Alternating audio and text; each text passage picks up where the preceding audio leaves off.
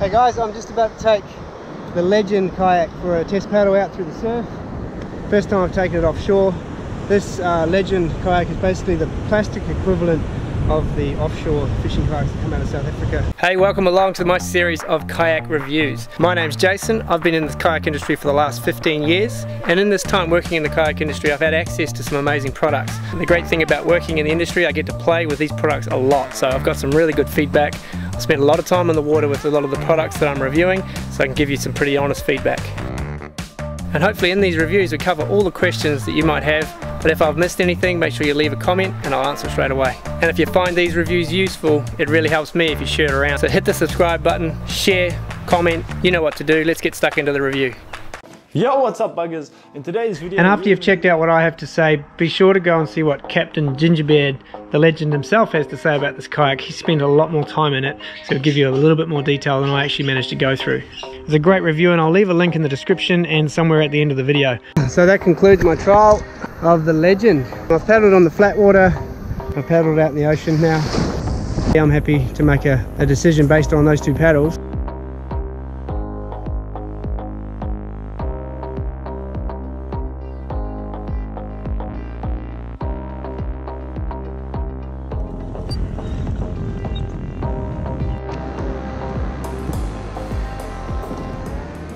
I'm just about to take the Legend kayak for a test paddle out through the surf. First time I've taken it offshore. This Legend kayak is basically the plastic equivalent of the offshore fishing kayaks that come out of South Africa. It's plastic, so it's durable, slightly heavier. Has the big centre well, which most plastic manufacturers haven't managed to master this one. So I've got a huge amount of area in here. Well, we can fit a small child in there. Two really big tuna.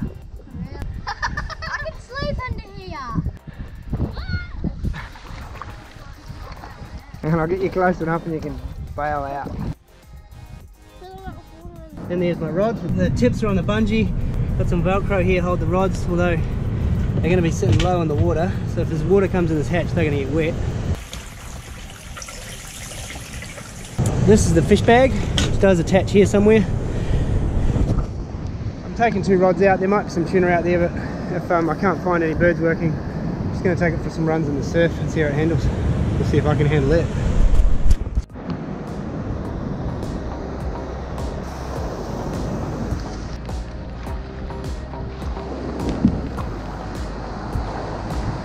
Because just after hitting this wave, the foot pedal pops out. I'm trying to get the foot pedal back in time before the next wave hit me, but I couldn't get there and the kayak was not in the right position. I literally copped the weight of all that white water, which sent me backwards, buried the stern of the kayak and sent me underneath, as you can see here.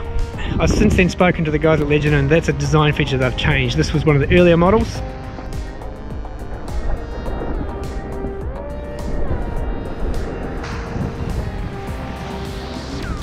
Waterline length is good. It's got some hull speed. It's probably about a K to K and a half faster than the ProFish Reload, but it's still as heavy, so you still have to put as much effort to get it up to speed.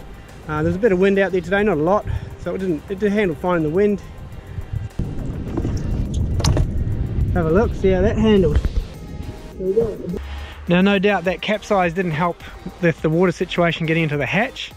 However, it's a surf kayak. I would have expected that hatch to be a little bit more watertight, so that may be something they've fixed, but if they haven't, I'd suggest anyone that buys one upgrade to some better waterproofing, maybe some rubber around the seal and some extra tight straps. I don't know what you do with these skis to make them even more watertight, because there was a lot of water that came in there.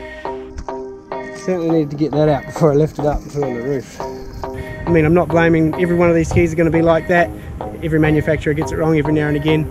I've worked with plenty of them now, so none of them are perfect, so this could just be a bad ski with a leak somewhere, but there's a lot of water in that hatch. All my gear got wet. So in this sequence what I'm doing is trying to see how the kayak handles coming in back to the beach sideways. Sideways is generally how I'll come back to the beach with a fully loaded kayak, and particularly when you're really close to the beach and it's dumping waves. So it's good to test out, see how stable this kayak is in a side brace, because a long kayak like this, unless you can keep yourself in front of the wave, you're generally going to bury the nose and it's going to pitch pole you, so you're better off coming in sideways with a broach sideways. The kayak handles this very well, as you'll see. It's a lot more stable than I thought, and I generally have thigh braces for this and I didn't need them. is very stable. So if you're a big guy or very new to this game, you're going to certainly be comfortable out there because it's very stable, very stable ski.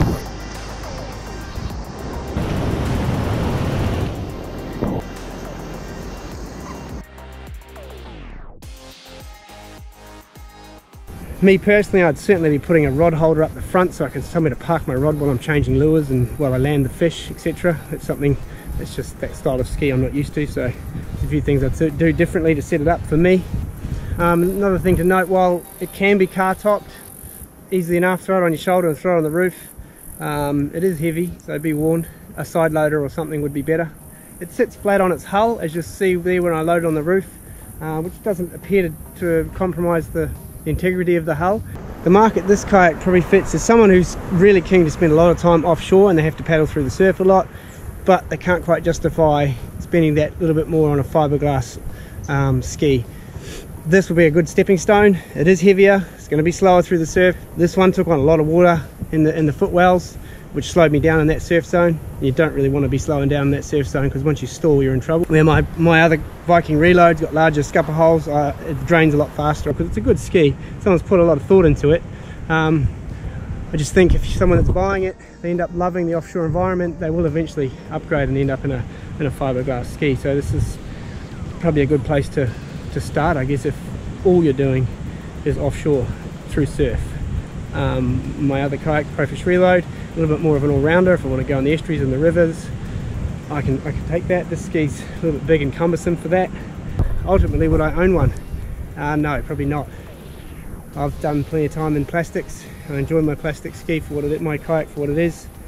Yeah, no, I wouldn't own one. The next upgrade for me would be into fiberglass or carbons because I want lighter and I want faster. I want to thank the guys who loaned it to me. Appreciate the chance to try a new ski. Always love playing with new toys, and you know, it's fun being on the water regardless.